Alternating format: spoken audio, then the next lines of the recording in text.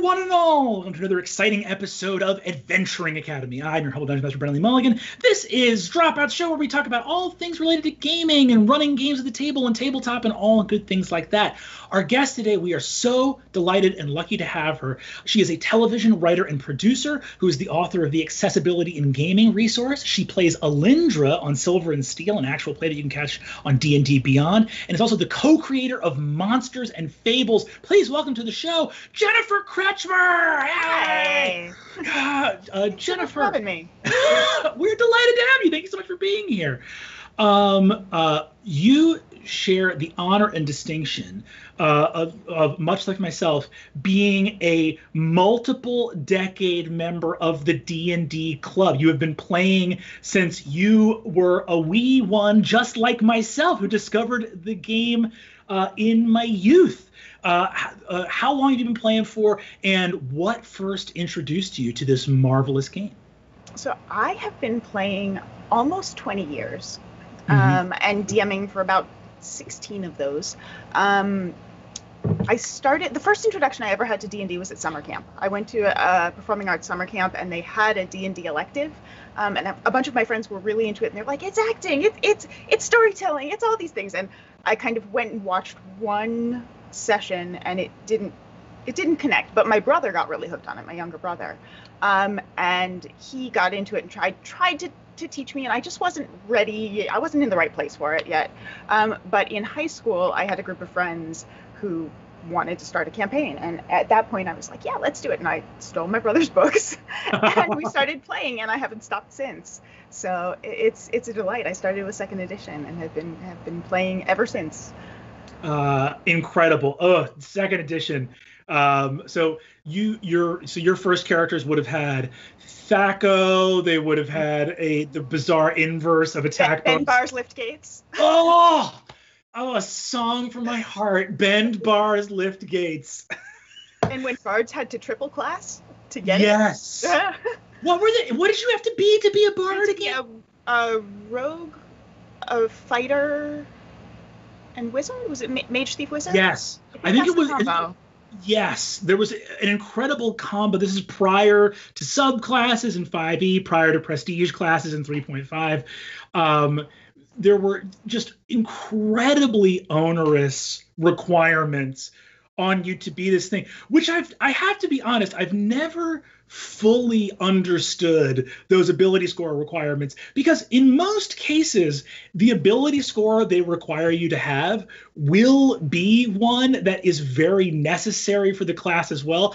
It's sort of like, hey, if I want to be a wizard with an intelligence of 8, I will already be deeply penalized. Yeah. Like, do we need to make it impossible as well? Surely the game can allow. Let me be my 8 intelligence wizard, my highly incompetent wizard, please. I want it so bad. But D&D Second Edition had incredibly onerous standards on a lot of those things. A lot of non-weapon proficiencies. I think weapon proficiencies were like by weapon. In a lot of cases. So it's like you have someone that knows how to use a longsword and you hand them a broadsword and they're like, I'm sorry, this is completely lost on me. This is foreign to me. I apologize here. Why don't you take that? Let's sell it. Let's sell it for gold. Do you have any spell books back there? Anything I might be able to use to help? Yeah, exactly. There was the leveling at different rates for different classes. So when you multi-class, you would be like a level 6 fighter and a level 2 wizard at the same time. Oh, yeah, there would be. I remember that was very, very challenging. And then in 3.5, they had a thing of like favored classes, where it was like one of your classes didn't count, but all the rest had to be within 1 or 2 of each other. The youngins with their 5e, I hope they appreciate how streamlined this game, especially when I hear people talk these days about like, 5e is way too crunchy for me, and my eyes just boggle, being like, oh, the horrors of the distant past. This is just the most effortless it could be in terms of the old rule system.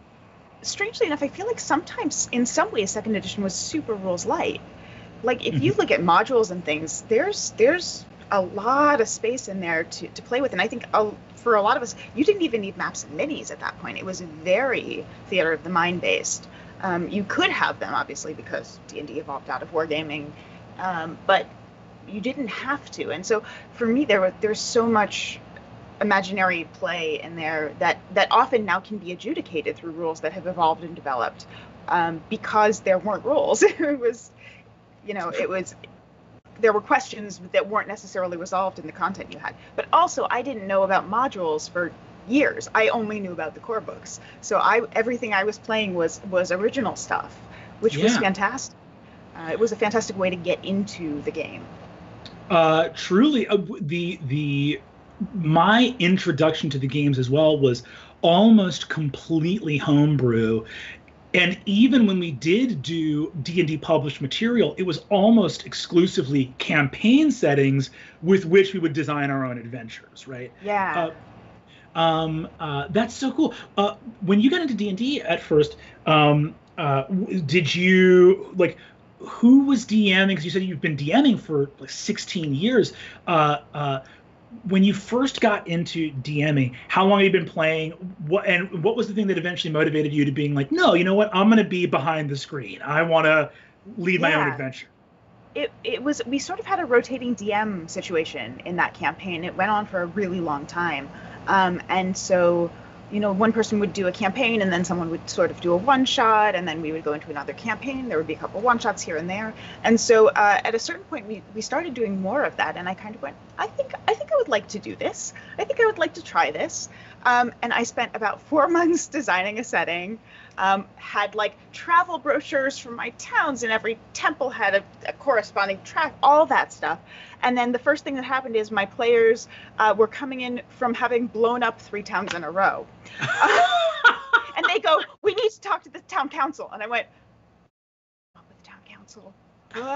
Which in some ways was the best possible introduction to DMing I could have had, because I suddenly had this understanding of, no matter how much prep you do, they're always going to catch you off guard with something.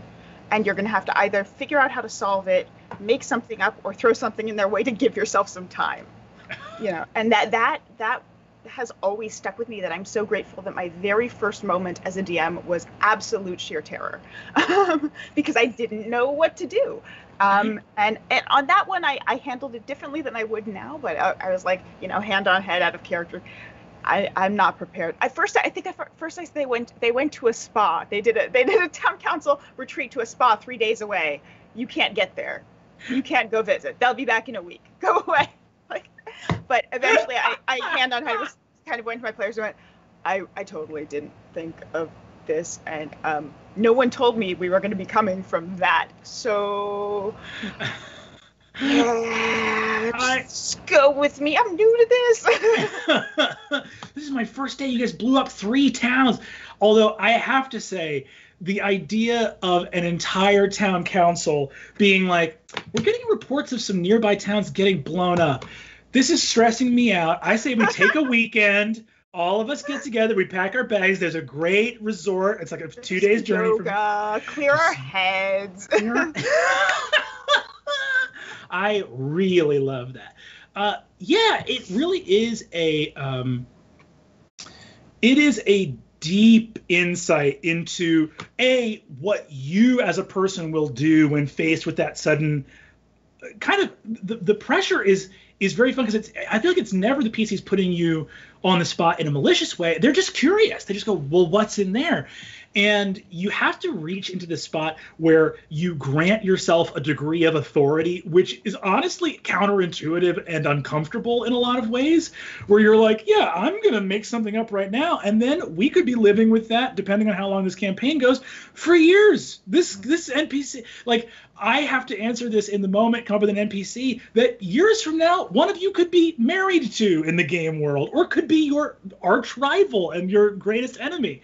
It can be like very arresting in that moment, but it's also part of what's so thrilling about the game. As you sort of DM'd more and more,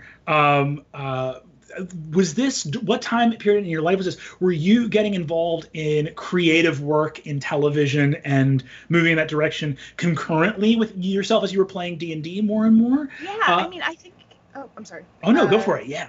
Yeah, I think I was always involved in creative spaces. I was an actor. I was writing. I wasn't really sure what I was doing with my life yet. I was in college. So I started DMing, I think, the summer before I left or maybe after my freshman year. But I didn't start DMing regularly until after college. And in that time, I was mostly acting. And then eventually I started moving toward producing and writing and more. And yeah, I think there's a very good reason that a lot of showrunners are DMs and come out of kind of the D&D tradition.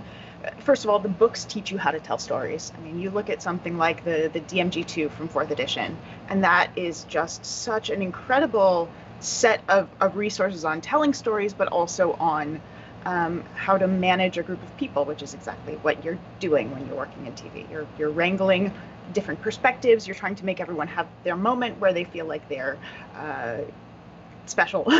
You're trying to make sure that you're giving a consistent narrative, that it stays exciting, that you're introducing quality twists and turns, and all of that stuff is laid out, and you learn through D&D. It's the best acting class I've ever taken. It's the best writing class I've ever taken. It's the best producing class I've ever taken.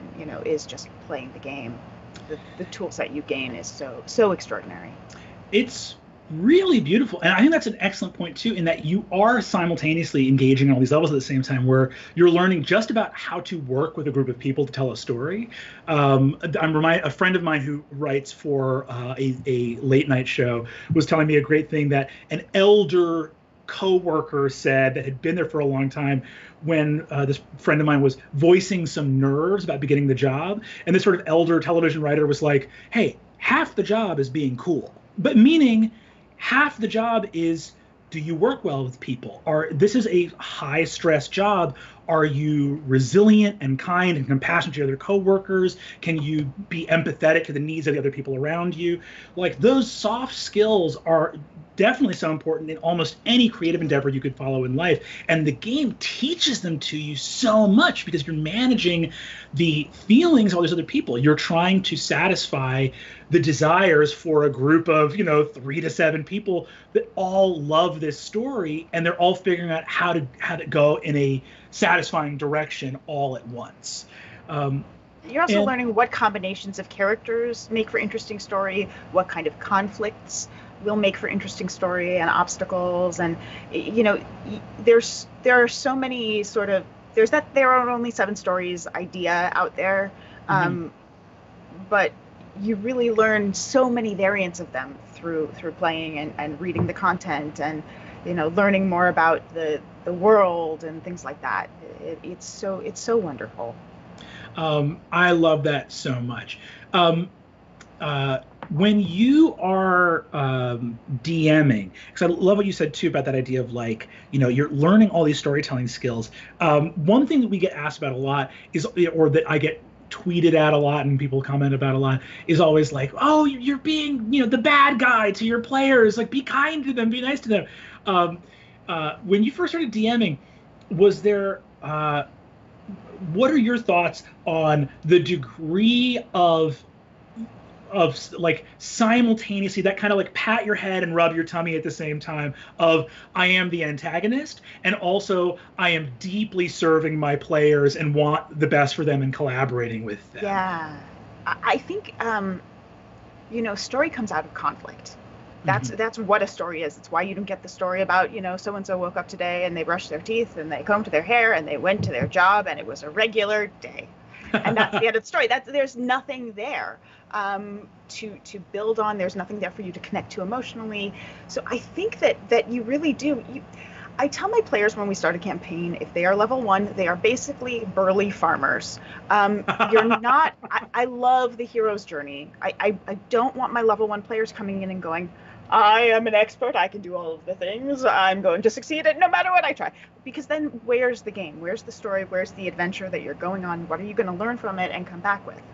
So I tend to try and start from that sort of place, and move forward from there. I also am a strong believer in session zeros. And part of my session zero is talking about things like lethality. Are you comfortable with your character dying? If so, what are the circumstances under which you would feel okay with that?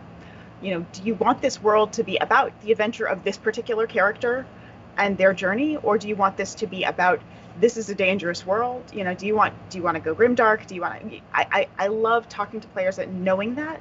And then the really fun one is when players begin playing more and more and they go, I'm actually okay if my character dies heroically. Like, if there's a moment where it makes more sense, I would rather that happens. That's always such a delightful moment with players when they realize that the story is so much bigger than any character. And I think one thing that streaming has kind of contributed to for new players is this fear that if your character dies, the game is over.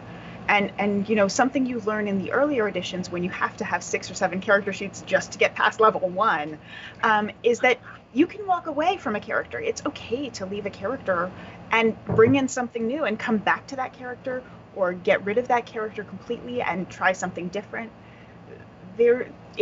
Just because your character dies doesn't mean your story as a player is over. Yes. One of the great things I think that I've seen in campaigns too that has helped take the sting off of death is having other ways for player characters to exit other than death, which I've really enjoyed. Like having that thing where it being like, hey, if you're not having fun as this character, let's get you another character. We can change perspectives. This is not a vessel for you. This is not your proxy in the world. It's a character in the world that you happen to be piloting around and giving these actions to, but fundamentally you could be someone else. And that first time that you have this PC is I've been running one home game for over 11 years now, and one character had a kid, became a dad, and stopped adventuring. He was like, I'm going to go raise my child with my partner. I'm not doing these adventures anymore. Which is such a satisfying arc. Yes. You don't get to hear those stories. You want to hear about the person who realizes, oh, I've found something that is more important to me than the things that I thought were important to me. That's such growth. And that's such a beautiful thing to have in a story. I also am a firm believer in letting people have happy family lives. I think there's a really important point in that not every character has to be an edgelord my parents were killed and then my partner was killed. Like, there's nothing. It's fridging characters, and it's not finding a motivation from your more recent experiences, which I think are the best impetus for an adventurer, unless you have I had a character who was like, I saw a play when I was a kid, and there was this character in this play, and I basically spent my life trying to become that. That was awesome. But if you're going into it as the only reason you aren't rooted anywhere is because you're taking kind of the easy, simple character excuse of, oh, my family's dead, you're missing out on so much. But there is a degree of trust with a DM that you have to have, that they're not going to go, oh, you have a happy family life? Mine. Sure, of course. Which we usually do. But yeah, to their credit, I am going to try to do that. But they have calculated that risk accurately. But I totally get what you're saying. And I think that there is something very beautiful about having a family life or having something more rich than that. But I think part of that also that we can articulate for people is that when you are making those edgelord decisions, so again, as I've said, I used to work at this live action role playing summer camp. Whenever we would have the youngest boys come in, like these 11-year-old boys, we had a boy one time who came in who said, my character is a rogue and an assassin. His name is Wolf. He was raised by wolves, but the wolves his parents were killed, and he was raised by wolves. Those wolves were killed by other wolves, and now Wolf is on a revenge quest to kill the wolves that killed his adoptive wolf parents. And I was like, so to be clear, Wolf's human parents nowhere in the mix because they died too early. And he was like, they were elves, not humans. And I was like, Roger that. Gotcha. And so, but I in having seen that happen so many times, it's very clear that what that phenomenon is about is, which makes a lot of sense for kids, I think, is it is epic power fantasy. And the fantasy is, what if I didn't care about anything and didn't have anything that was close to me, so I would never have to be vulnerable? So literally my only interactions with the fantasy world are I am invulnerable, because even if you kill me, I don't care. And everything that I do, it's just only gravy. Nothing is at risk. It's like I have nothing to lose. I'm attached to nothing. I'm already emotionally, detached, and everything can just be power fantasy, which makes a lot of sense. They're always chaotic neutral too. It's not actual chaotic neutral. It's chaotic jerk face. Yes. And yeah, I think we all have our first characters are almost always proxies. Like, I feel like the trajectory I see for people is like the first character is your proxy, the second character is you trying to be the antithesis of who you are, and then you finally start settling into actually playing characters who are novel and based on the dice. I think there's a lot. I think that's a reason that so many women play elf casters first. Mm-hmm. And so many men play either paladins or rogues, edgelords, right off the bat, because I think there are these very specific kind of gendered notions of who we should be, and we're wanting to explore those things. Mm-hmm. So, yeah. 100%. And I think that, like, if you are watching this and you're going to be running a game for the first time, and someone brings that edgelord character out, I think because the sad part about those edgelord characters, listen, if you are a middle school boy, have at it. Those kids seemed to have a great time when we were LARPing as Wolf, searching for the wolves that killed his wolf parents to avenge their wolf deaths. Seemed to have a ball. If you're an adult, I think sometimes that can kick in a little bit. It's when I used to coach and teach improv, and in that same way, people don't say no in an improv scene because they're jerks. They say no in an improv scene because they're scared. Mm-hmm. And no is a way of reasserting power and dominance. It's just that it doesn't work. It's not going to give you the results you're thinking. In the same way, if someone is feeling a little trepidatious, they make an edgelord character, I think you can talk them through that and say, hey, I noticed you made a character that's like very antagonistic, very closed off to connections with other party members. I totally get why you would do that. It makes sense. And you're right, that is a very common badass that you've seen in movies and television, so why wouldn't it occur to you to make that character again? That being said, you are going to find that as the game progresses, you're going to start to become more and more uncomfortable with this character as you watch the party around you make these close connections and develop this badass camaraderie. Yeah, well, and that's a way to get around it too, is I also do in my session zeros, I do, fiasco relationships. Everyone is tied to one other person in the campaign, because that way you're never going to leave. You're going to want to stay there for a reason, because you have your sibling there, or you have a person who was your fellow soldier in the war. Whatever it is, you're going to have a reason. It gives the players a reason to stick around, even when they instinctually might be like, I'm out. Bye. Yeah. Well, you guys fight. I'm gonna sit back here and hang until this is done, and I can come in and take all the treasure. That I think having those relationships right off the bat really gives them someone to interact with. It gives them someone to build story with outside of game if they want to keep going on that. There's so much value to having connections happening. I fully agree. And by the way, when you say fiasco relationships, is that based off the game Fiasco, or is that? Yeah. Awesome. I've heard about. Sly Flourish wrote a chart for them as well that you can use specifically for D&D, but you can also make your own. Just the ideas are like coworker, partner, you own a business together, they're your neighbor, just any of those sort of things. I love that. Speaking of resources like this, I wanted to talk about this incredible resource that you created, the accessibility in gaming resource. This is a hugely helpful boon to the world that this is out there. Can you talk a little bit about what prompted the creation of it and what it is and how people can find it and use it? Yeah, absolutely. So the accessibility resource is I do a lot of work in terms of accessibility and inclusion in tabletop gaming across the board, but specifically, my focus has often been on the disabled community. I have something called Ehlers-Danlos syndrome. I'm an ambulatory wheelchair user, which means I embody the riddle of the Sphinx. I can be on two legs, two in a cane, or on wheels. So it just depends on the day and how I'm doing. And so the disabled community has been hugely important in my life, but it is a community that has been historically excluded from fantasy worlds. And players are often not given the tools they need to be able to participate fully.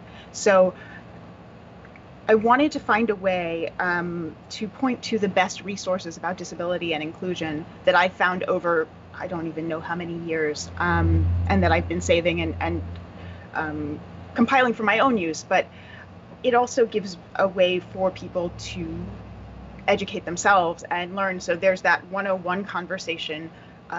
It can get really exhausting to answer the same questions about disability over and over. And so this kind of gives me something I can show people, and other disabled people can show people to say, hey, take a look at these resources. And once you've gone through that, we can come back and have a conversation if it's not answered there. But it's a little bit of a shortcut. It was a little bit of a selfish thing, I guess, because I wanted to have that.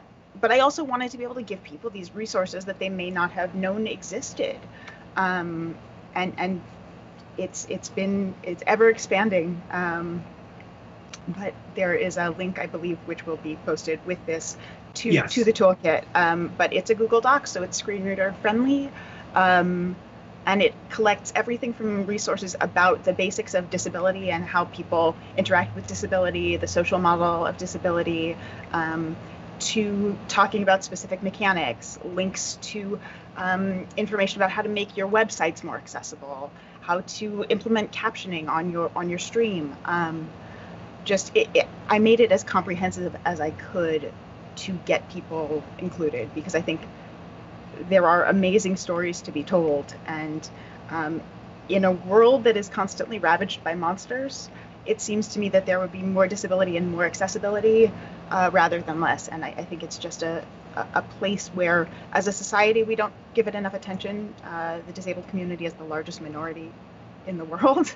Mm-hmm. It's 1 in 4 people, and it's a community that isn't given a lot of voice in media, in stories, and especially in fantasy. And the way we conceive of fantasy really shapes our reality. So I strongly believe that you can make your fantasy better than our current reality, and that will help tilt the balance as we go on. That is incredibly poignant and a beautiful message for people that are watching this, that have games of their own they want to run. I cannot encourage you highly enough to go check out this resource. It is yeah, it's very funny to hear you say, like, oh, I made this as sort of a tool to be like, check out the FAQ and then get back to me. It's an incredible boon and a gift to the world to have this, to be able to go and consult. And as you've said, it does answer a tremendous amount of the questions, both about how to make your real world content more accessible, and then the fantasy universes as well that people are playing within.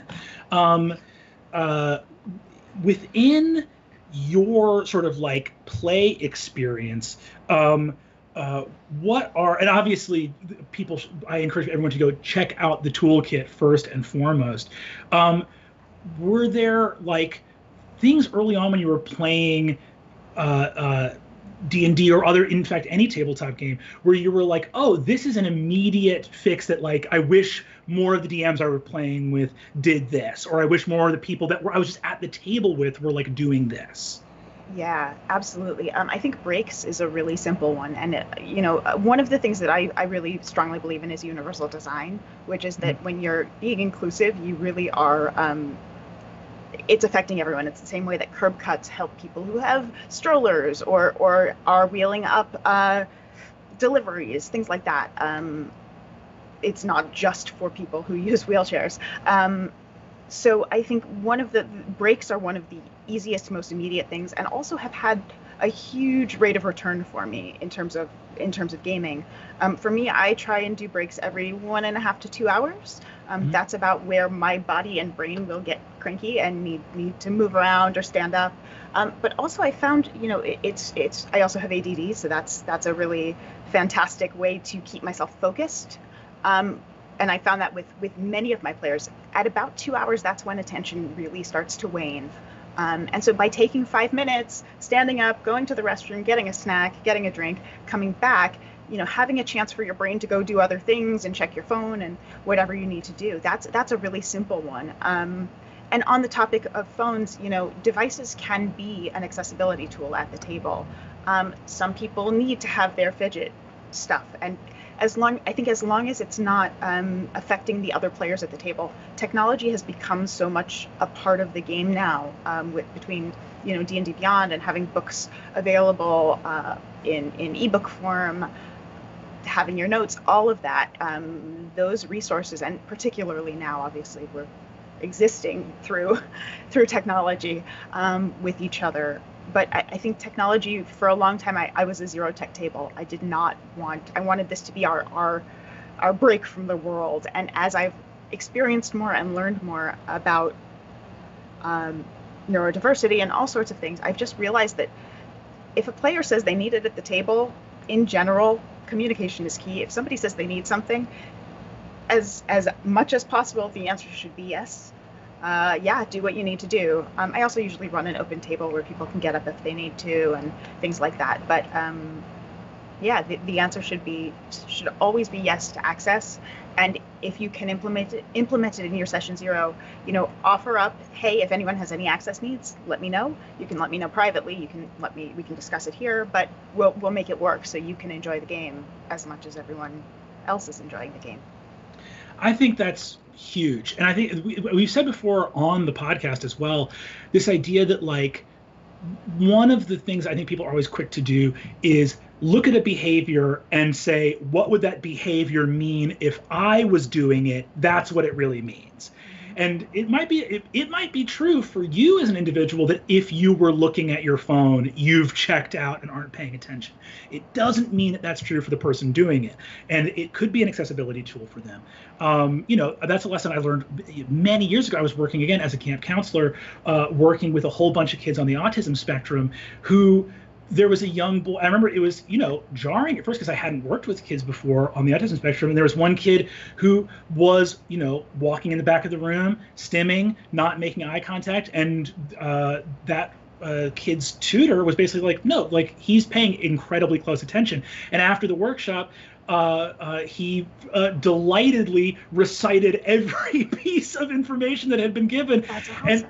And it was like, oh, yeah, you cannot substitute what is true for you for anybody else in the world. You have to communicate and check in because, people are unique and people aren't going to have the same. It's not always going to mean the same thing. So I think like allowing phones or tablets at the table. And again, like don't use those symptoms to mean the thing. It's like, oh, if they're checking their phone, that means they've checked out. Stimming can mean you're really excited and you're having a great time. Like that's often when people will stim is when they're really engaged and really excited.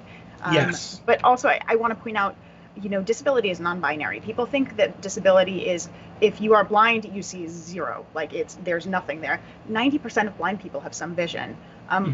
Many wheelchair users are ambulatory like me, where you might see us walking one day and you might see us in a chair the next. It doesn't mean anybody's faking. And some people's symptoms vary day to day, and what they're able to do that day varies day to day or hour to hour.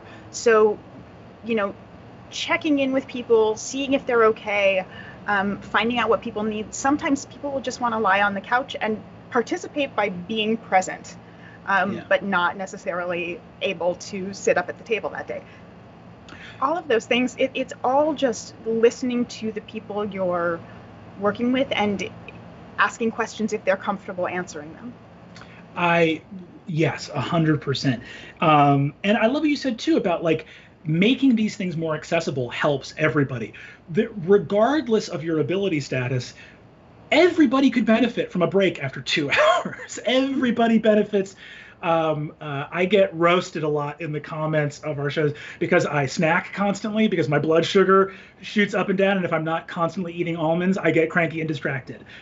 So yeah, well, and things like captioning, people can, watch a stream with the sound off, which is something a lot of people didn't realize that they wanted, and then all of a sudden something they love will start getting captioned, and there's a huge difference. And I want to commend you because this is the first show where I said, hey, is it captioned? And the answer was yep.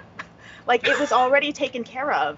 And that's so incredibly rare. I'm usually providing resources to get things captioned, and it made it such a comfortable, there's a degree of comfort when someone is acknowledging accessibility, and things like pronouns or whatever it is to respect the identity of people. It's so meaningful because you come in knowing that you are welcome, which is not necessarily how it goes most of the time. I deeply appreciate that. We try, we don't always get it right, and we're always looking to improve and learn more in everything, not only Dimension 20, but everything Dropout does. We're always trying to do better, but that means a lot. I really appreciate that. It means a lot to me and other people who use captioning as well, so thank you. Well, shucks, that's lovely. I wanted to talk as well. So again, to everybody, go check out the toolkit. Go check out this resource. I have read it myself, and it's so awesome, and it will light your mind up as you read it in terms of not only how to make your table more accessible to the real life people that are playing there, but also in terms of world design and in terms of how like disability will exist in one form or another in your fantasy world, and you have a responsibility, I think, to portray it ethically, and also like in the same way that so much of fantasy is talking about things in the real world. Hopefully there will be inspiration there to make a more inclusive and wonderful fantasy world that allows people to see themselves reflected in it, and tell new and exciting and thrilling stories with these characters. I wanted to real quick also talk a little bit about, so you've been playing D&D and how you got involved with actual play, and especially like Alindra on Silver and Steel. After having the game be such a big part of your life, what was it like to get involved in actual play?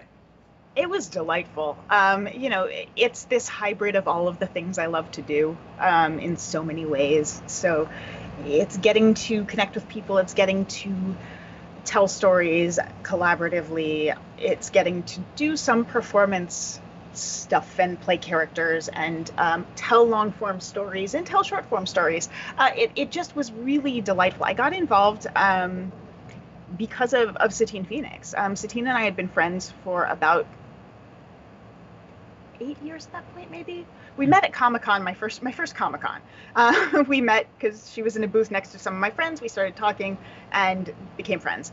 And one day she called me and said, hey, I know you play in DM. Would you want to come talk about it on stream? And I kind of went, okay. And then I ended up being on a show with her, and it just sort of went from there. And part of that, too, was representation, because I started getting especially young women reaching out to me and saying, I've never seen women who DM before, because when I started doing that and talking about it publicly, there weren't a lot of women involved in the community openly, and that's phenomenally that's changed in the last few years. But I did feel that there was this, once I had people coming to me and saying, I started playing because of you, I'm now 6 months into DMing the campaign, and it's this, that, and the other thing, that really resonated for me. And I went, okay, well, I need to be doing this. And I wasn't super public about my health stuff at that point. And then I realized there was no one who was at that point disabled and talking about it. And I felt like I think people deserve to see themselves embraced in these worlds, and having the opportunity to have the amazing experiences that I've had playing. Um, so that sort of is the genesis of it. And then when D&D Beyond kind of reached out to me and said, "Hey, do you want to do this?" I was overjoyed. So Alindra's genesis, the thing that's really special to me about Alindra is she has a whole bunch of names. She has a really, really long string of names. But each of those names was given to me by someone who's been very important to me in my life or my gaming life. So my mother gave me Alindra. Garana Hill is the Elvish translation of the street I grew up on, like the street I was born on. Griff is named for my best friend's grandparent. Grant is named for my friend Grant Imahara, who passed away this year. So when I got my dragon, that was I couldn't land on a name for a really long time, and finally I realized that was the name. Just people who have been incredibly influential. Orion Black helped me with Rhyme Spiro. Like it all comes. So when I played her, immediately I was already going in, because I joined the cast later than the initial group. I came in 2 episodes in when Todd took over to DM, and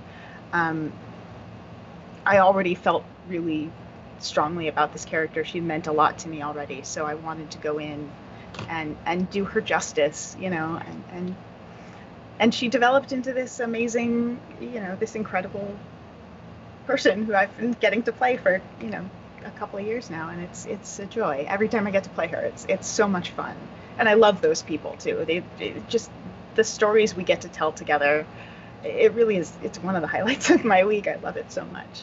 It's so beautiful. It's very moving to hear you talk. Words always tend to fail when you're talking about characters that mean this much to you. But it's such a funny thing, because it is so deeply heartfelt and significant.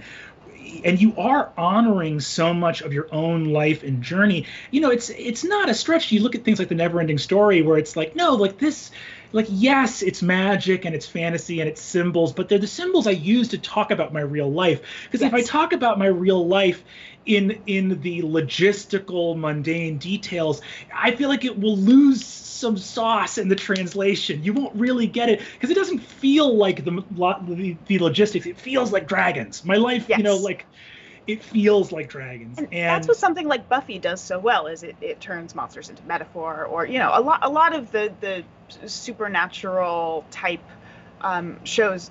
That is what the stories are about, and I think that's what's so interesting is, the monsters can absolutely be metaphors for what you are dealing with or trying to. And that's what's fun about storytelling, is you find the things that matter, and then you tug on those strings until you cause a problem.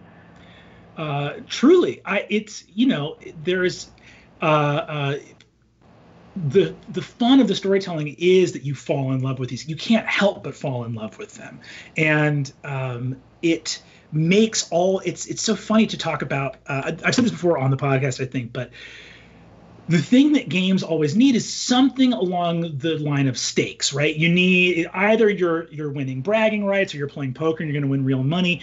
And with Dungeons and Dragons, the conceit of the game, and with tabletop in general, is always this thing of the stakes are you love these people, and it don't matter that they're fictional. If anything happens to them, you're going to feel real sad, and it makes you lean into those dice rolls and the idea of, like, I need to hit a 20 right now. Oh God, please let me hit that 20 right now. It is intoxicating, and that love for those characters is so meaningful. And I hope that people, I think that's why you see people have a fascination with these games, is because it taps into that thing that's so primal and deep. Yeah. I had a character who, the first character I ever had die, I got really upset when it happened, and I got chastised for it. I was told, how dare you care about it this much? It's just a game, and you're doing the mazes and monsters thing, like you're putting too much into it. And the great irony of that is now that's what people are striving for in their games, is to pull those kinds of emotions out of their players, and to have a table that cares that much, that it matters so much.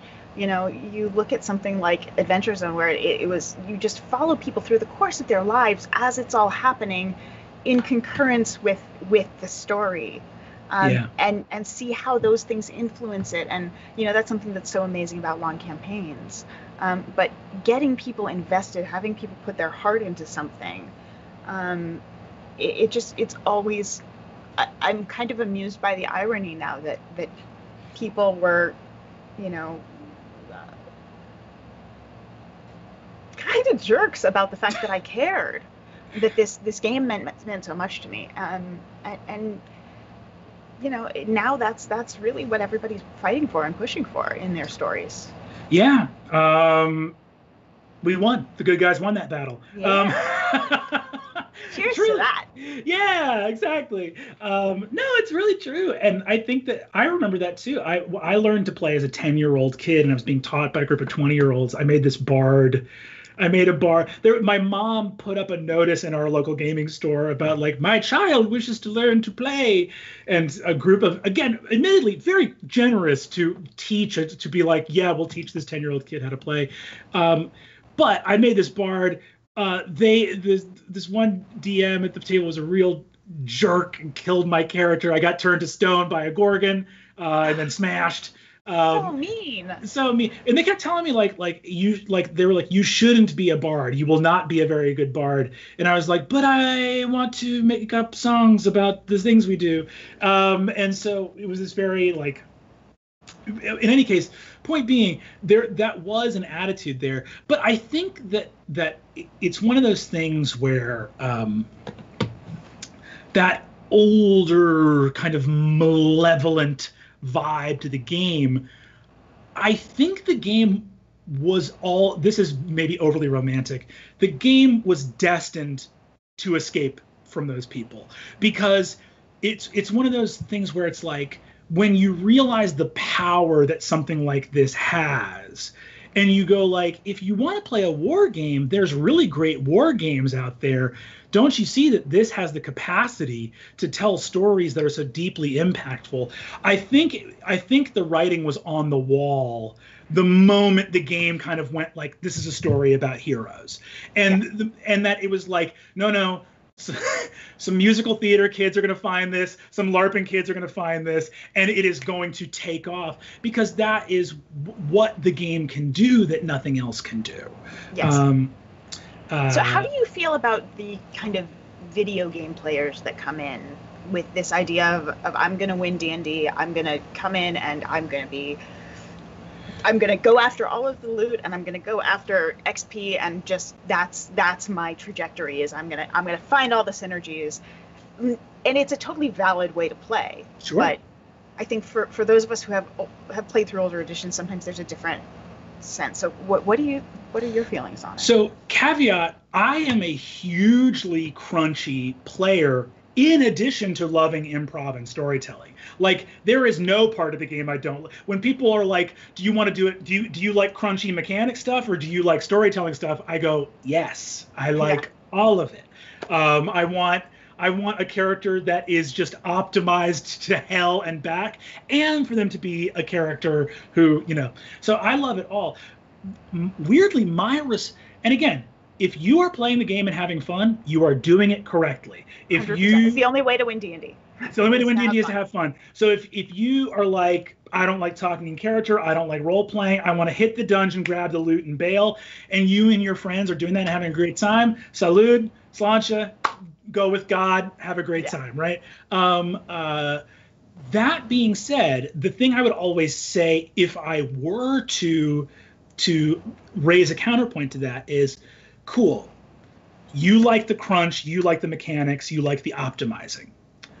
Let's take one step back. What is this game optimized for? If you want to optimize, let's optimize, because there are more mechanically advantageous systems to do pure video game style play, namely video games. Um, you could play something if you're just down to grind and grab loot. My feeling is this game's parameters are always so loose. Like the judgment calls inherent in this, like they're like if you are the kind of player who's like, buy the books, I don't like any messing around, I don't like loose edges. You don't like loose edges. The DM is setting difficulties based on gut feeling, and that's in the rule book. Like, the game is rife with judgment calls and bizarre parameters of how to adjudicate things. And by the way, the person who's running your antagonists could at any time drop a terrorist on your party and kill everybody, and the only thing preventing them from doing that is the fact that it's a creative writing exercise, and that would be lame. 100%. So that weirdly, my answer to the optimizers is optimized. The game is not optimized for crunch, even though admittedly, compared to other tabletop games, D&D does have a bunch more crunch to it. But even within that, I don't think, even at the farthest edges of tabletop, you're always going to be coming back to this central thing of why are we at a table, virtual or otherwise, telling a story together, unless this thing is supposed to be rooted in a collaborative storytelling exercise. Right. Yeah. I agree completely. And also there's that great moment when you get someone who has only played video games, when they're newer to role play, where they realize that they think there are these walls there, and then suddenly they push through and they're like, oh, I didn't mean to. Oh, what's over here? Oh, you mean that failed roll means that something really, really interesting is going to happen? Okay. And then they go full tilt. And it's one of the greatest moments, I think, for me when I'm playing with new players, is the moment that light bulb goes off. And they had that recognition that there are no walls here. Yes. Oh, God. That is actually a perfect segue into us beginning to get some fans. These are submitted on our Discord. Thanks, everybody, for submitting these questions. We got some great questions coming here. This leads us to an incredible one from Callum. Thanks, Callum. In 5e, critical successes / failures for skill checks are a very common variant rule. Lots of people, particularly online, have very strong opinions about this rule. What are your thoughts on the pros and cons of critical successes and failures? The ever looming Nat 1 and Nat 20. Jennifer, what are your thoughts on the critical success or failure? I go back and forth sometimes. I like the variability of rolls, so I tend to do success based on how well you rolled. I also think that there is a lot of people come in thinking that a crit on either end is you can do whatever you want. I call it the moon jump. It's people say, I can jump and I can jump to the moon because I rolled a 20. And you're like, no, you can jump really high and you land very skillfully, but you're not going to be able to get to the moon. So I tend to play with crits in skill checks. Mm-hmm. But there are times when I won't apply them. It'll, under certain circumstances, they have to be reasonable. And I do apply the spectrum of rolls as well. If you get an 18, it's going to be a lot easier to do than it is if you get a 3. Yeah. So that tends to be how I homebrew. How about you? I think that this question gets answered. I think you, Callum, you may have answered your own question here, because I think the pervasiveness of this as a house rule tells you people like it. They can't get away from it. Like, I know that some people have very strong feelings against it, but the issue here is this. You can have a very strong philosophical argument about why there shouldn't be critical successes or failures on skill checks. When you're at the head of the fucking table and your player hits that nat 20 and they look up at you with that look of wonder in their eyes and they're like, oh, are you going to tell them they didn't succeed? Are you going to look at them in the eye and tell them for real, like, well, yes, you may have hit a 20 on the dice, but actually the difficulty class of it, no, you're not, because you're going to, you will feel the sourness in the air as you rob them of that most noble role. At least that's how I feel. And I think that there is something very joyful about this idea that in real life, there isn't this 5% chance that you will succeed on the impossible, or a 5% chance that you will fail something that you should always be able to do. That being said, we're not in real life, we're in a story. And the idea of something going terribly wrong that should have been okay, or the idea of something impossibly succeeding at a moment where it absolutely had to, is like the bread and butter of storytelling. I think, we obviously, the game affords it during attack rolls, obviously. I think that there's some fun with doing it in saving throws as well, where it's like, oh, impossibly, you hit a nat 20 saving throw. And I think that it's also that fun thing of, it doesn't have to be that you accomplish anything, but you put a little bit more mustard on it, right? Like, it's a little bit better than what just the numerical result of the roll would have been. I think they're just too fun to ignore, and they let you do fun stuff too. I do homebrew that they are always crit fails and crit successes on nat 1s and nat 20s. With this caveat that a lot of times I will just ignore a nat 1, because sometimes it'll be like, sometimes a nat 1 is like, okay, someone's like doing a research check and they get a nat 1 and it's like, what, do you burn the library down? Like, how do I really have? So sometimes you hand wave it, and I think DMs should be okay with those hand waves. So there is something really fun about having them think that they're on the right track and giving them information that's completely wrong. So yeah, have I heard of this bard? Oh yeah, they but you heard that they were a fighter. Yeah, it's like, oh, I got the exact right intel, and they're walking around with something completely incorrect. And I think too that we have a character in this long running home game who is an 18th level wizard now, and at earlier levels he was in this high stakes wizards game of poker, and ended up losing. They were like gambling with things like memories and spells and all kinds of bizarre fey currency. And he, unfortunately, the wizard put his luck on the line, lost it to this like legendary wizard who was like in the realm of death.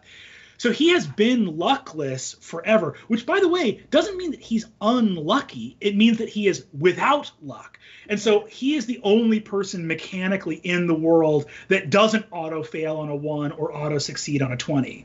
That's so cool. It's very fun. I'm doing some Feywild stuff coming up. I may just yank that. Please yoink away. It's very...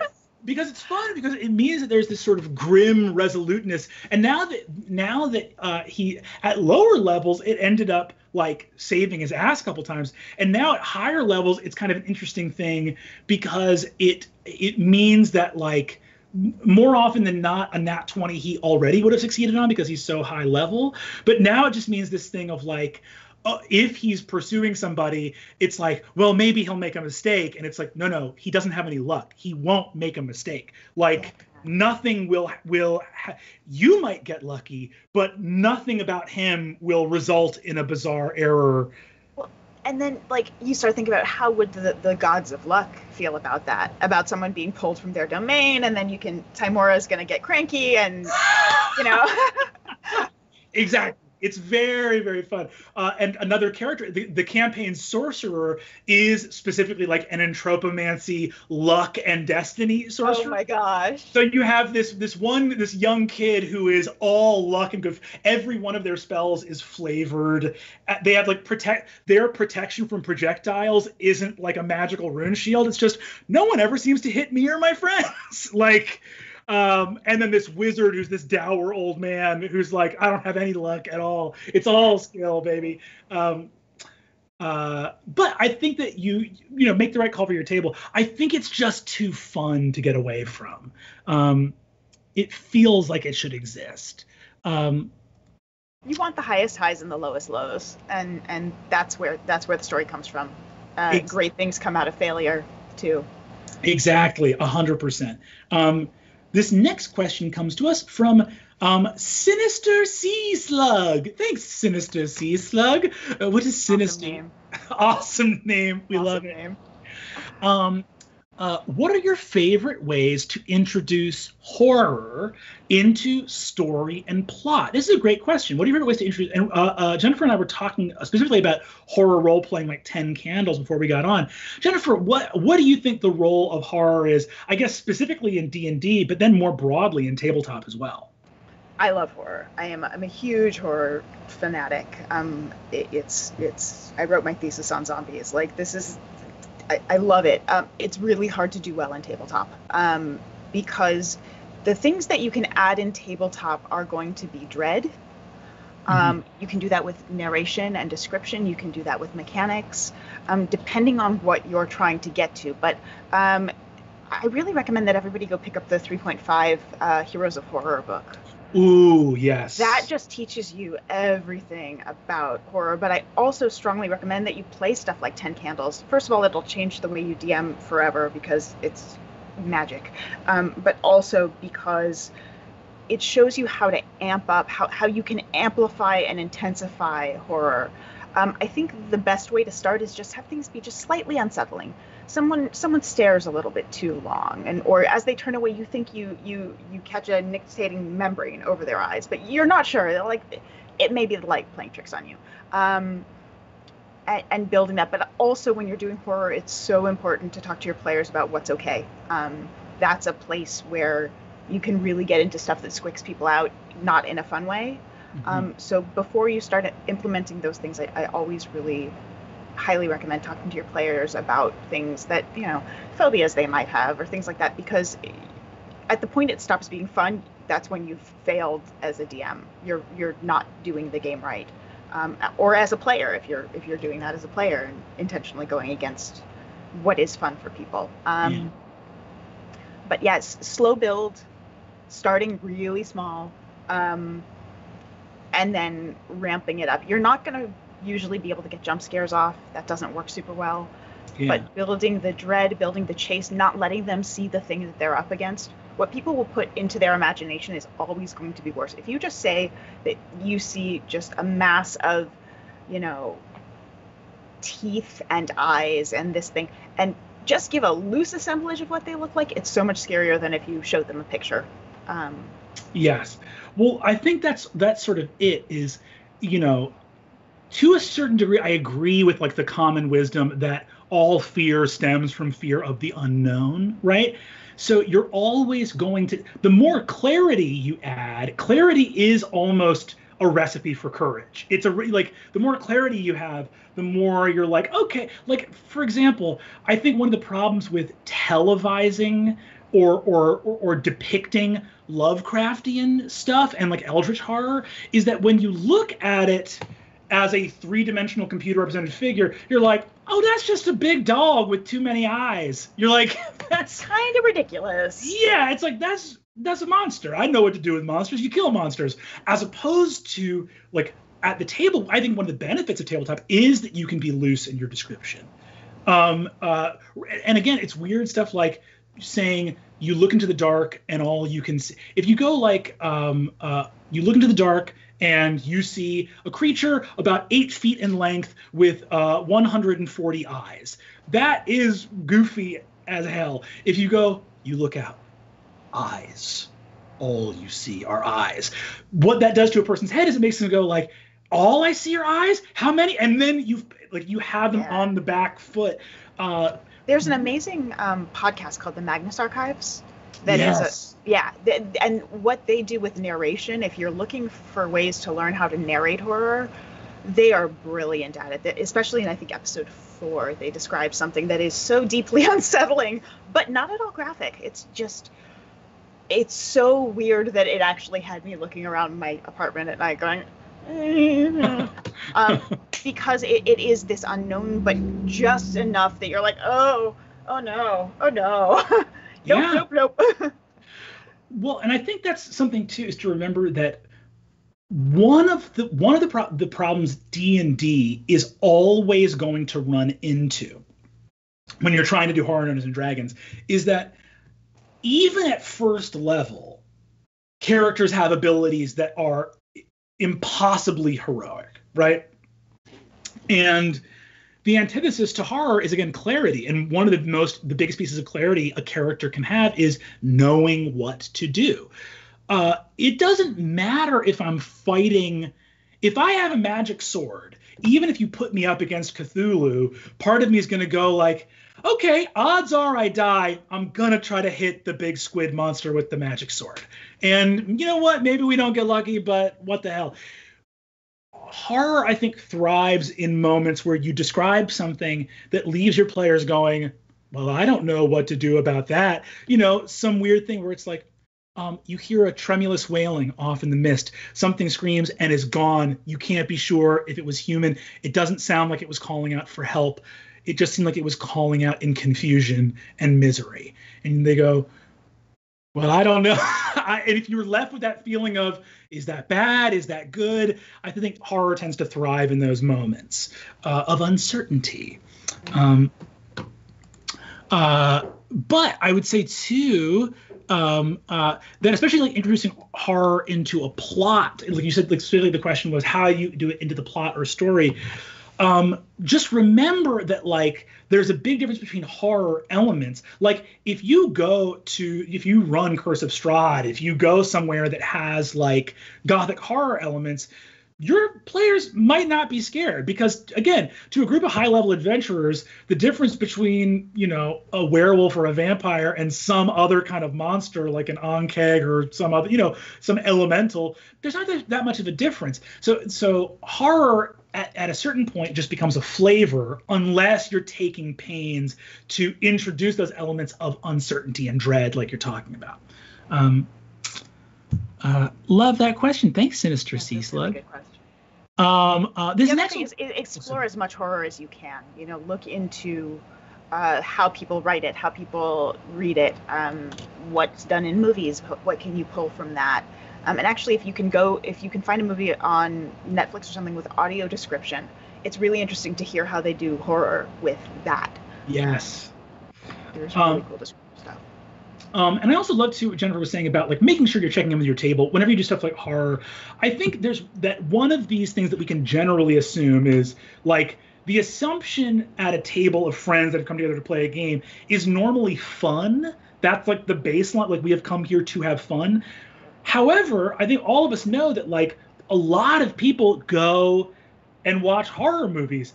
Horror movies are fun, but they're not fun. And it's the same can be said for lots of genres. Like, if you're going and watching a wonderful romance story, that is deeply gratifying on a level, but you're not in your chair going, woo! You're not there. It's not like a roller coaster. It's not one of those things that's like, oh, this is fun. That's okay. A group of adults can come together to seek an emotional experience that provides catharsis. That could be fear. That could be sorrow. That could be romance. That could be lots of different things. And it's just, again, about communication at the table and coming to an agreement of like, hey, in addition to like hanging out and seeing each other at this tabletop and playing a game together, are we looking to get another ancillary experience? Is that horror? Is that one of any other number of emotions here? And all of that's groovy as long as there's consent, communication, and agreement at the table. Yeah, and what function is it serving in the story, too, I think is also an important question, because horror, of all genres, horror may be the most metaphorical. It's always a way to almost metastasize anxieties in the world. Yes. And so that can be really interesting when you're doing that for characters, but it can be less fun sometimes when you're doing it for people. So like doing an outbreak scenario right now would probably not be the best thing because that's not letting people have the fun of the escapism at the table. It's forcing people to confront things, which on the other hand, some people might be like, yes, I want to be able to defeat this. I want to feel like I have control over the world. So it's very much knowing your table and talking to your players, but it can be a great way to explore characters' fears too, though. Yes, absolutely. I totally agree. Speaking of which, this next question comes to us from Emma. Thanks, Emma. Emma asks, how do you deal with triggers that come up at the table? Assuming something was forgotten about / not discussed beforehand / the person being triggered didn't mention it, how do you deal with a triggering situation if it arises? This is an excellent question, I think. And it goes to something that's very good, too, because I think on the podcast before we've talked about session zeros, safety tools like lines and veils, safety tools like the X card. Those are great. But one of the things I think is really important to hammer home is you absolutely can and should do your due diligence in setting up those boundaries. But one of the things you don't want to do is assume, well, I did our session zero, I did the X card, I did the lines and veils, there will exactly, for a million reasons. Up to and including triggers can arise. People can go through events during a long-running game where they develop new triggers. People can discover a trigger at the table that they didn't know they had, and so therefore couldn't have thought to raise during your session zero. Jennifer, what are your thoughts and feelings about like the best tools and practices for people to deal with that as it arises organically in the moment? Yeah, so in the resource document, I do have a link to safety tools. I have a link to the tabletop safety toolkit that was made. That's brilliant. Also, the Monty Cook consented gaming toolkit is great. But yeah, it has to be an ongoing thing. So you have to. One of the first things I say at my table is you can joke about almost anything, but when we're talking about safety tools, I take it 100% seriously. If you are making fun of safety tools, if you are giving anyone any shit for using them, you're out of the game, period. Like this is no questions asked. The idea of undermining someone's fun and feeling comfortable at a table is not okay.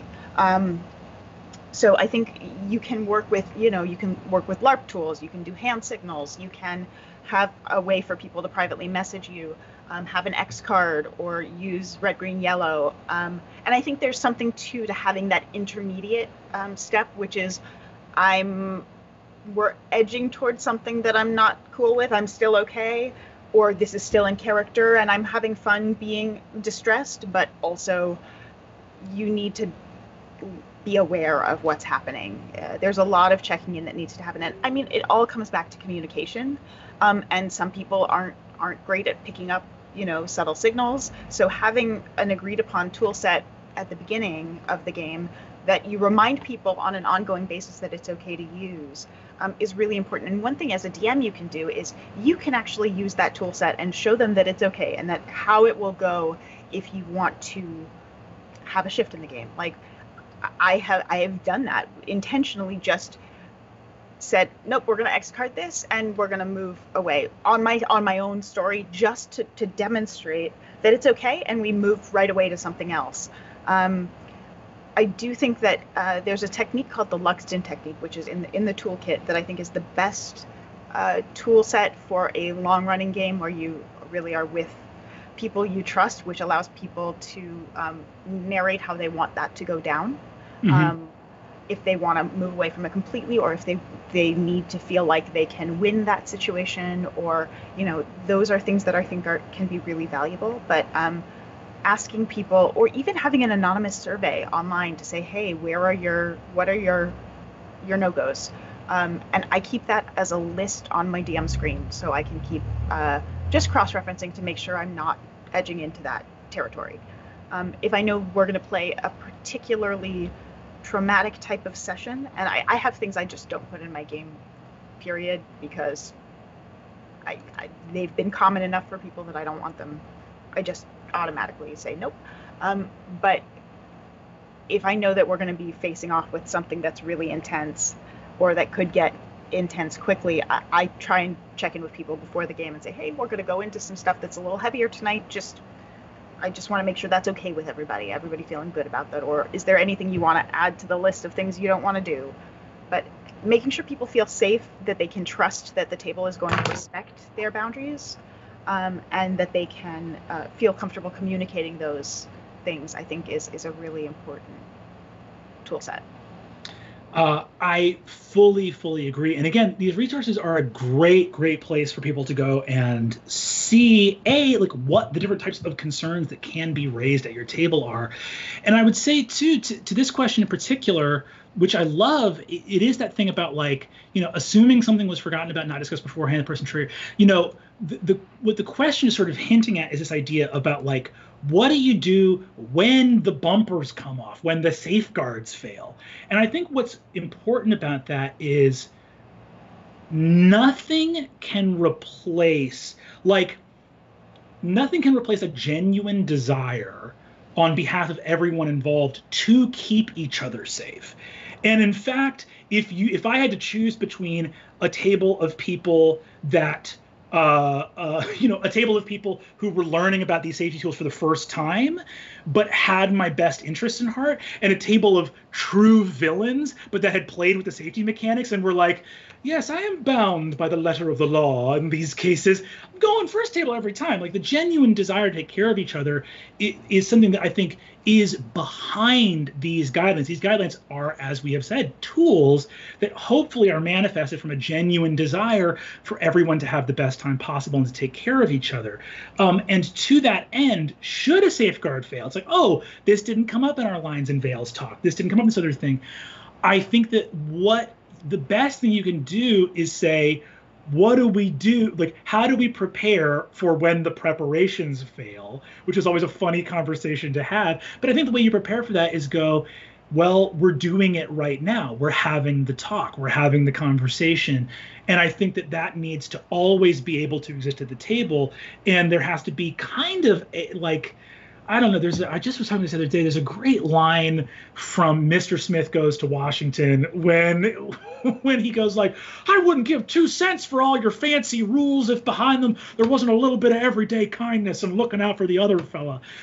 To a degree, these rules are tool sets that are hopefully in the hands of people who care about each other, and that is motivating what you're doing, so that you will never feel self-conscious for saying, hey, I forgot to say this in the rules section. And we go like, right, the rules talk was about taking care of each other. You are always allowed to reinitiate the rules talk so that we can more effectively take care of each other. The spirit of the law is what we're really focusing on. Yeah, it's an ongoing consent. And yes. I think also on that level, it's important to kind of think about, I mean, where these came from was from stuff that can get really unsafe. Like this came from outside of table talk. And I think looking at kind of the structures that are included in those conversations, like taking time afterward to make sure people are okay, and just checking in and making sure that you are minimizing the harm that came from a failure of tools to like, if something goes really wrong, stop immediately, go take some time off. If that person needs to go be by themselves, that's fine. If they want to have a conversation about it, that's fine. But when it goes wrong, you have to acknowledge that something went wrong so that it doesn't happen again. And that you are showing the person who felt like the tools have failed that you understand what didn't work. Because if you don't understand what went wrong, you can't understand how to make it right. So I think that's part of it too, is like, really, if they fail, you have to acknowledge that they fail and really recommit to not letting that ever happen again. Yes. To the best of your ability. 100%. I fully agree with that. This next question comes to us from Michael. Thanks, Michael. I know you're familiar with throwaway NPCs becoming beloved by the players and growing into someone much more important than you had initially planned. But what about the opposite? Have you ever had problems where you create an NPC for a character's backstory who is supposed to be important with them, but the NPC and PC just don't click? Normally, if an NPC doesn't grab the characters, I just let them fade into the background. But this feels weird when it's someone who is supposed to be important to the PC. How do you develop NPCs who are planned as a part of the character's background? What a great question, Mike. I've actually never seen a question like this before. The opposite phenomenon is very well documented, of the Sam Smorkel goblin, who's a random NPC who just becomes a party mascot and is beloved. But yes, of an NPC that is supposed to be important. I committed this faux pas very, very badly in my long-running home game of a love interest for one of the characters who was this extremely like brooding, like noble kind of like werewolf. It was almost like she was a Selkie, where she was like one of the PCs was a hobbit, and this other character had been from this group of wolves that were intelligent and speaking beasts who had been turned to a hobbit. So this kind of like Selkie like mythos back and forth. But she was very. So you're saying she was an edgelord? She was an edgelord, exactly. She was very brooding and mysterious. And all the other 5 PCs were like, "Your girlfriend sucks, dude. She's no fun to be around. Boo." And it has now been, anytime this character gets introduced, the characters are like, "Oh, eye roll. Like, what's this person's deal?" It's like, "I was the last of my wolf kin," and they're like, "Everyone's got a sad story, lady. I was trapped in a gem for 100 years. We've all been there." But it's very much a funny thing where it's like, "Oh, I was going for this other thing," but then the characters didn't kind of click or whatever else. Have that ever happened to you, Jennifer? Of like, yeah. Oh yeah. I think anytime you run campaigns, you're going to find things that worked and things that didn't work, and things you really thought were going to work that failed, and then things that come out of nowhere and become huge successes. I don't think there's anything wrong with letting that character fade into the background. If the PC is supposed to care so much about this, if this person is so important in their backstory, then the PC should be doing some of the legwork on that. Yeah. They should be finding the reasons why they care about this person or why they're important, and if they continue to be important in their life or not. You also can do the ye old doppelganger. Like, the fact that it's not clicking is because this isn't actually the person. This is the bad version, and then you can throw that out, and the players will never know that was originally supposed to be who it was, and it just didn't work. So you can do a good old-fashioned switcheroo if you need to, but don't abuse that, because then your players don't trust anyone. But yeah, I think there are ways to replace the function of that character too. You can always throw in, it wasn't really the wizard who was teaching me. It was the assistant who was the one who really helped me understand what was going on. Like, if those things are instrumental in your campaign. If not, let them go. They can fade into the background, because you'll find some random NPC, who's tap dancing on the side of the street that the players will be like, "Oh, they are everything." Yes. And they can be your exposition bot instead. 100%. And I think also your job as a dungeon master is not for your PCs to all be lovable and get adopted by the party. Your job is to represent a textured world that allows your players to go on adventures. And if not every NPC is their absolute favorite of all time, that probably makes sense. You're not out here trying to churn out like fodder for like plushie dolls, like everything has to be lovable or I have failed. It's like, no, you can have a character who perhaps is like a foil, or perhaps has some other quality to them. And even if it's like, oh, this is like a beloved backstory character for someone who is maybe not the most fun for them to be around, that's okay. It's like NPCs serve different functions. Like when you're doing storytelling, these characters are your little tools in a Swiss Army knife, so to speak. And not everybody needs to be that comic relief character who's going to be like endlessly, the PCs are going to them to clock their reaction to something.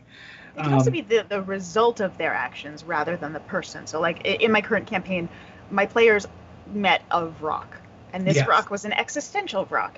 And they were able to convert it to good, which should not happen normally, but the player critted twice in a row, and I was like, okay, you have turned a demon good, done and done. But the result of that is that Vrock has now started flying around Avernus converting devils, and so there's now a whole religion built around it, which is great. And I spent a bunch of time in one of my sessions having the players create the tenets of that religion and the symbols, and that became part of it. So it doesn't even have to be about that Vrock anymore. It's now about the result of their actions. So maybe you have the person who was the apprentice who's now the master, because the old master wasn't doing it anymore, wasn't able to do their job, or didn't want to, or whatever you want to do. So now the apprentice has risen up. So it's the result of the actions rather than specifically being the character that was supposed to be this huge impact. Yes.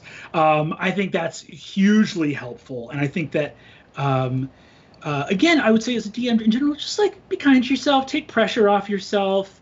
Not just by virtue of if you have a very successful character or an NPC that your players really love, don't make that your new bar. Like sometimes you're like, oh, they really like that NPC. Great.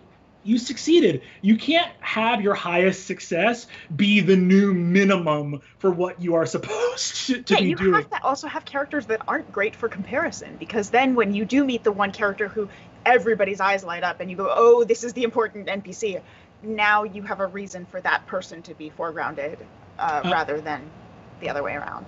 100%. This next question comes to us from Rain Solo, who's one of our mods. Thanks, Rain Solo. As we move to online games, what has been your preferred way to roll your dice? I love my click clacks, but sometimes math doesn't like me. The eternal virtual dice or physical dice when you're playing at home. Do you have a strong preference for one or the other, Jennifer, or do you? I love the D&D Beyond dice. I didn't think I was going to like them, and then they're actually super satisfying, and they can do things that my real dice can't do, and they auto-calculate numbers, which is wonderful for the speed of a game. But when you're DMing, you need another solution, and so I do have my dice tower right next to me, and have a case of many sets of dice nearby. I don't think you have to always choose one or the other. You can even flip between the two if you want. But in terms of an accessibility tool, having virtual dice can be amazing. And yeah, with math, not everybody's great with numbers. Some people, love the numbers. Some people really don't. And that's a way to save time and to make that. And in case people don't know, you can actually use your phone virtual assistants to roll your dice if you need to. You can say, hey, insert your phone's virtual assistant's name here, roll a d20, and it will speak it back to you. So very, very cool. That's awesome. I think, like, why not have your cake and eat it too? I totally agree. I find them. So we just shot a ton of Dimension 20 episodes all remotely, and I found myself going for the physical dice every time I had a huge bunch of bad guys with the same attack modifier. It was like, all right, we got 8 of these little dudes that are all taking a swing, rah, and then you go and it's much easier to kind of assemble that out in physical space. Also, though, I like to roll in front of the board a lot. I'm a big fan of rolling in front of the board. I know some DMs want to keep everything behind the screen. For me, I really like rolling in front of the board for things that are going to be unavoidably bad or good, and you're immediately going to know one way or the other. The kind of thing of like, all right, this giant's hammer is coming down. You got 3 hit points left. This is bad. Like, we don't gotta be coy about how this is going to turn out. So the nice thing about virtual dice, especially if you're on a virtual tabletop, your Roll20s, other things like that, you're in a Discord and you have like a dice bot in front of you that's going to be able to roll for them. You hit that, you go, okay, on a 13 or higher, it's bad news. And now all of us have that moment of being in time together, bated breath, and we have the group release as it either succeeds or fails. Yes. Is, I think, really, really gratifying, because we love those moments of, like, what on our show we call box of doom moments, where it's like we're going to roll in the box of doom and it's going to be bad or good, and we're all going to know at the same stakes. time. High stakes stuff. Because you want that to be collective. That's one of the places that tabletop shines, is when you have those moments that are so high stakes and everyone's just to have that together, communally, collectively, collaboratively, and watch it happen, and then or have someone go, wait a second, I have, like, at the very last second, I have advantage, yes. those moments are just so that's what makes the game. Oh, I love that. We call that in my home game. We call that PC creep. That little thing of like you're about to narrate the bad thing happening, and someone goes, "Wait, I forgot, I have advantage," and then they're like, "Okay, advantage," and someone else is actually like, "Oh, but remember you get that +2 bonus from this other thing," and we're like, "Any more creeping? Any more PC creeping that we're going to be adding to this before I get to exact my terrible will upon the party?" Yeah. I think ultimately when you're talking about playing virtually, it's what works for you and your table, which is always the answer with D&D, unfortunately. You know, people are like, how do you do this? It's like, well, it depends. But if you love rolling in the open, you love virtual, you know, you're playing on a VTT, you're doing maps and minis virtually, that can be a great way to do it. If you just are caring about the numbers, rolling it, you know, privately is fine. Whether it's on a solid dice tower or on some sort of character sheet or dice roller. Yeah, so it depends on your group. Yes. What you're looking for. I fully agree. I think it's and that's something that I think too, like, is not a bad mantra just for everyone going forward. Is like, obviously in advice shows like this, Jennifer and I bring a lot of years of experience of this game, but again, we're not the people you need to keep happy. It's the people that are actually there at the table with you. So the ultimate authority in this is always the well-being and good time of the people that are at your table. My goodness, an hour and a half has flown by. Jennifer, it has been an honor and a delight to have you. Thank you so much for taking the time to come and talk with us today. Thank you so much for having me. This was so much fun. Best time. Oh, I love it. Talking about games. What could be better? Gang, that's Adventuring Academy. Thanks so much for tuning in. We'll be back next time. Thank you for watching, and we'll see you then. Bye-bye. Yay. Woo.